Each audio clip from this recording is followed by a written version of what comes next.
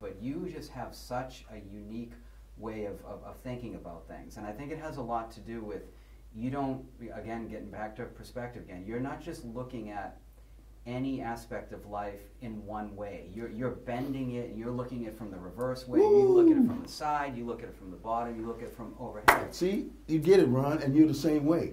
That's why you get that. I sure do. I sure do. A lot of people tell me that have known me for many, many, many, many years, say, man, it's you know, what would make you think of that? I would not even have thought of that. And it is due to what you're saying. I see it from here.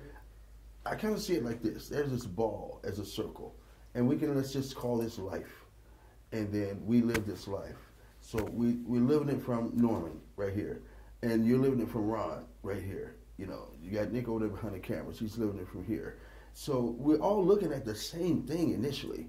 And it looks different, even though it's the same. Yeah, right. That's always fascinated me. And then what I learned is that it's all a different side of the one.